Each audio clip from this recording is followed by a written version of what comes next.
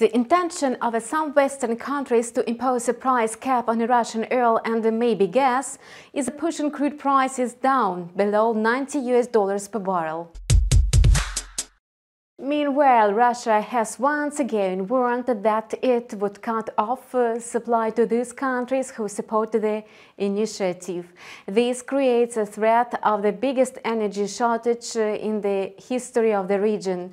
At the moment, the two sides are just exchanging threats and hesitating to take action.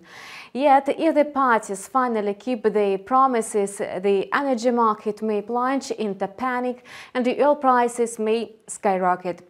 Yesterday, Brent oil futures broke below the key level of $90 per barrel, and this move proves that speculators are trying to change the current market trend.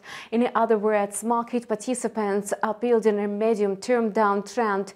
If this scenario is true and the price holds firmly below the mark of 90, traders may add more short positions on the instrument.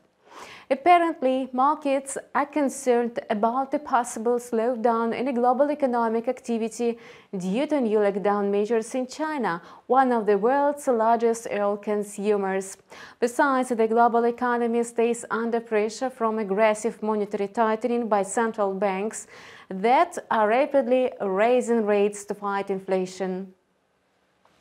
On a Wednesday, gold slipped below the level of $1,700 per ounce at some point in a trading, and this is what may happen to gold today when the European Central Bank announces a rate hike.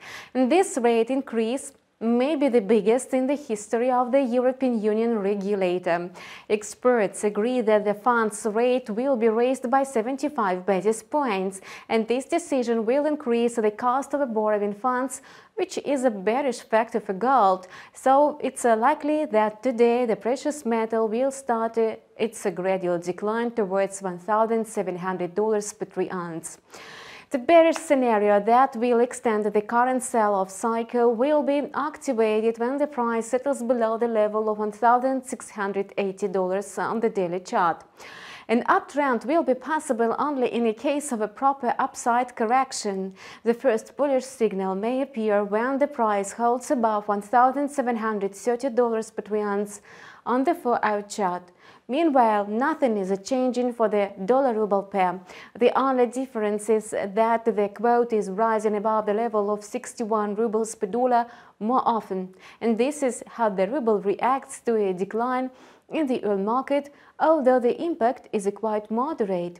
The main factor for the ruble is still the decision of the Russian Ministry of Finance regarding currency interventions. Obviously, this issue is under decision, and the ruble's further trajectory will depend on the scope and the type of foreign exchange interventions. Until then, the ruble will stay firm. That's all for now. We continue to learn developments on financial markets. Subscribe to our channel and follow news with us. See you soon.